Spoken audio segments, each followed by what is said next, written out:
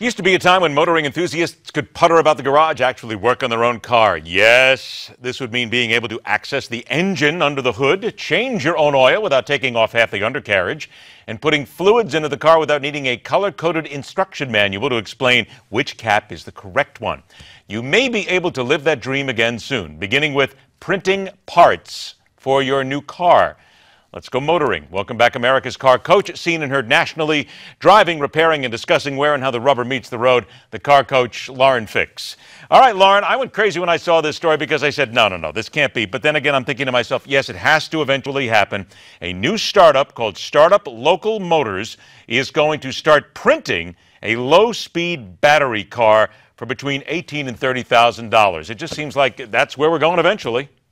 Well, believe it or not, I have actually seen that vehicle at the Specialty Equipment Manufacturers Association show that was in Las Vegas last November. Local Motors was there, and during the one-week show, this will tell you how long it takes to make one of these, during the whole week show, they were able to put different types of material, mostly carbon fiber, into like a gigantic printer. Now, we're not talking about a printer you would have in your home or even your garage. We're talking about a huge printer that took up most of the lobby in Las Vegas Hilton.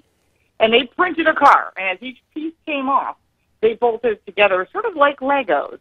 And then they obviously had a chassis that was already there, and it was battery operated. So, is it possible? Yes. Is it a good-looking car? No. No, wait a minute. We're looking at pictures of it right now. I think that's a pretty slick-looking little car. I mean, I guess it is. It would be cool if you could make it yourself. You know, you go to this place, print out the color you want, print out the car you want. It's kind of cool. I mean, it reminds me of sort of like a smart car-ish kind of design. Sure. But it's a creative idea, and they are a startup, and I give them tons of credit for being the first one, and they've done a great job getting the message out that this is a possibility. And believe it or not, every manufacturer is utilizing this. I was at Ford Motor Company. They were making heads for an engine on a 3D printer. It looked just like a regular one, but it was as light as a feather. So, again, lighter components. You have better fuel economy because you have to propel less. So the technology is evolving to the point that they're claiming they're going to be able to print organs for a body. I don't know how they're going to do that because that's not my area of expertise. But yeah, I'd rather. Cool. No, I'll put my money on the car first. Okay, I'll take the heads and the cam first. Yeah. I'm not here, Ed. Would you like the free kidney? It's just been printed, as a matter of fact. No, I'm passing on that one. Right on the next printer. Next printer. All right, let's move on here. Tesla Motors downgraded to hold from buy at Deutsche Bank because of valuation concerns. How much is this going to hurt Tesla, if at all? Well, you know, it's funny. This stock seems to be like Teflon. And even to begin with, even Elon Musk has said, I know it's overvalued, but, it's about making money. And I think it's his creativity. If he ever sold off Tesla Motors to any manufacturer, any person, I don't think it would do nearly as well. I think that the stock would just absolutely tank. I think that his followers, they have a lot of money, and they just are so passionate about him and his unique perspective. And even listening to the annual meeting, the people and the questions that they were asking were nothing you would ever see in any real business or financial meeting. So we shall see the future of Tesla. Stock might go up and down, but they have a lot of used vehicles that are coming in off of lease.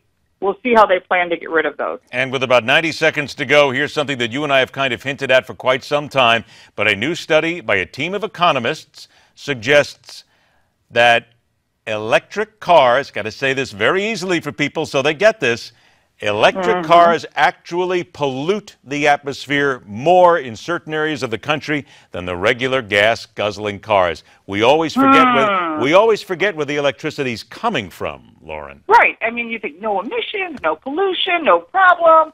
I just saw a Tesla on the roadway the other day, which was actually stuck on the side of the road, ran out of juice. It said 0 emissions. Yeah, well, you know what? Where do you get that electricity from? It doesn't come from just anywhere. And that's just one part of it. You've got smokestacks producing that, and if you take that away, they don't want nuclear power. They don't want you to use coal. There's not enough water, solar, and wind power to power everything we need. And my other part of it that it hasn't been listed in this study is what do you do with those batteries when they're completely depleted? You're not going to send them to the moon, you're not going to bury them in the ground, and you're not going to put them in the ocean, and there's no solution for that. So some millionaire will come up with a solution and will become a trillionaire. But those are things that are also going to be polluted. Because look, think about what you've got in the air from this. Carbon dioxide, sulfur dioxide, nitrogen, Well, that's what they're talking about. If you're getting your Yeah. electric power for your car from a solar panel, you're still way ahead of things. But otherwise, you do have to plug into a grid. It still has to create the electricity. That's coal-powered. That's emissions.